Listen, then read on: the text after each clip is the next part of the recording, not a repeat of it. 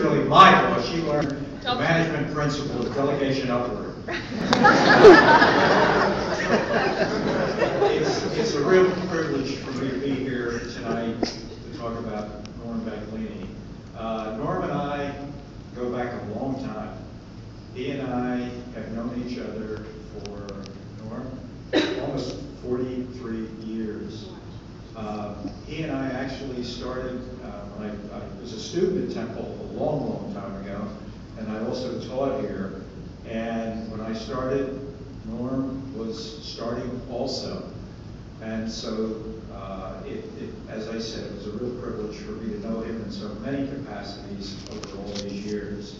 He was a student in the doctoral program then, and it's kind of scary, isn't it, when one of your students is retiring? But Norm had worked in industry and other things, so our age difference isn't dramatic. It's different, but he was a terrific student, interested in insurance and risk management from the get-go, and as you heard, really the first doctoral student in insurance and risk management.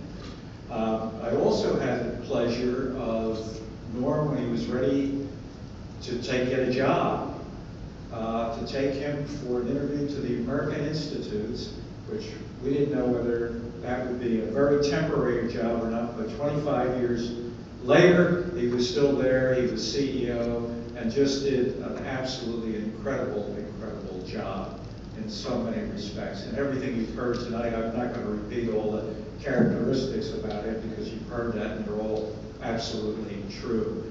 I worked with him in many capacities at the institutes. We've been dear friends for all those years. He also taught some classes at Penn when I was there, an outstanding teacher, researcher, you've heard all about that. And I would also second everything about what you've heard about his integrity and ethics.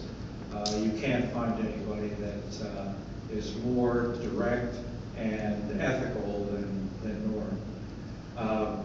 And it's interesting that he's back now at Temple, and I think that's really, he started here. His career is really a second career, which has been an incredible career in this field, and I think he's really at home, and now he and his family and his wife are ready to go and retire, but I'm sure we'll hear more from him. Thank you.